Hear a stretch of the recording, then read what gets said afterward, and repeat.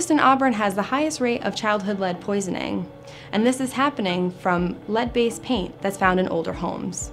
Lead is a metal that is toxic to human bodies, especially to children who are 6 years old and younger.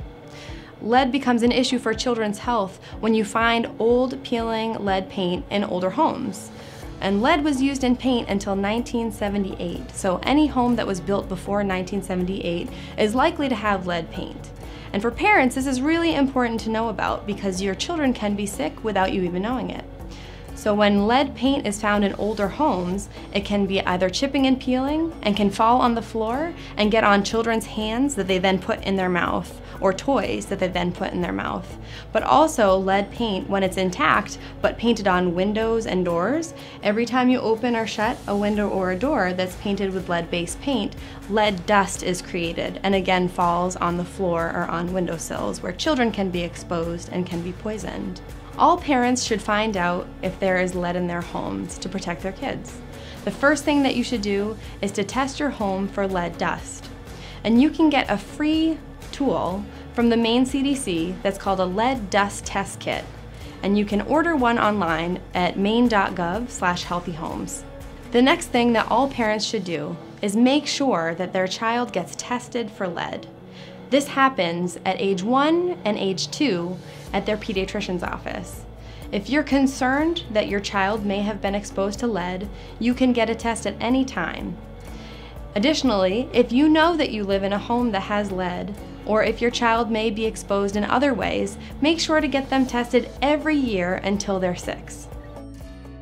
Children with lead poisoning have lifelong problems in the sense that they have an increased chance of developing attention deficit disorder, conduct disorder, learning disabilities, hearing impairment, speech impairment, and even seizures. It's critical that parents bring the children in for their scheduled well-child checkups, especially at the 12-month and 24-month visits, because at those visits they'll be screened in the office for lead poisoning. If you have lead in your home, you can live safely in your home by doing 5 important things.